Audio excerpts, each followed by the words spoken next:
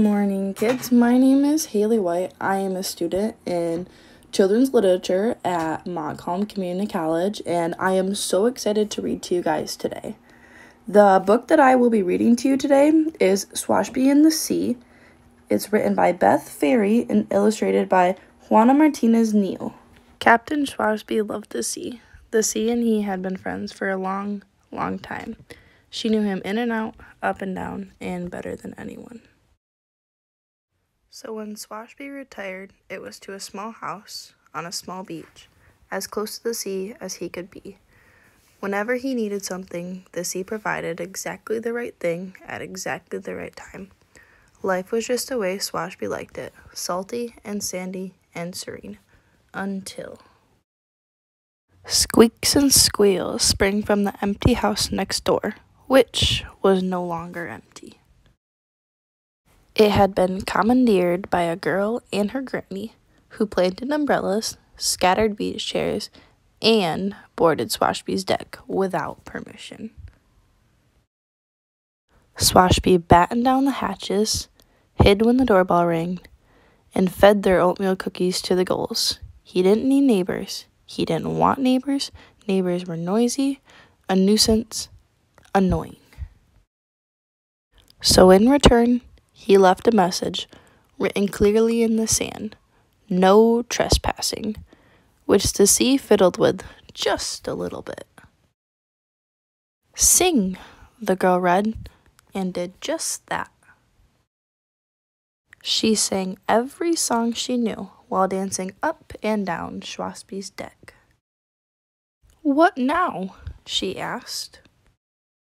"Now vanish," Swashby wrote later that evening, adding a starfish exclamation point, and the sea fiddled just a little bit. "Wish," the girl read, picking up the starfish, and did just that. She closed her eyes and began, "I wish."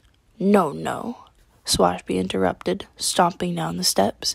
"If ye mean to make a starfish wish, ye must say this. Starfish back to waves so blue, the sea will see a wish come true." "How lovely," Granny said. "We wish you'd come for a cup of tea, Mr. Swashby." But Swashby wished to be left alone, so he grumbled and mumbled and hurried inside. He didn't need tea. He didn't want tea.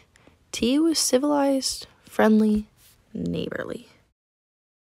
What he needed was a new message. "Please go away," he wrote firmly in the sand, and once again the sea fiddled just a little. "Play," the girl sounded out, and did just that, with Swashby's shells and stones, with his buckets and shovels, but her towers kept falling. "Barnacle bottoms," Swashby muttered, marching out. "You're doing it all wrong. Ye must not use the sun-baked sand. It's the sea sand does the trick." And he showed her how to dig for the wet sand below. Think, but Swashby was gone. Before long, amazing sculptures decorated the beach. "It's the clamshells ye should be using," Swashby called from inside. "Come play, Mr. Swashby," the girl called back. "Swashbys don't play," he answered, banging the shutters. So the sea decided to meddle more than just a little. She inched her way up the sand and tickled the girl's nose. She nibbled on the sculptures and slurped away the bucket. The girl tried to grab it, but "Look at me," the girl called. "Look at her," Granny gasped. "Oh dear, look at her."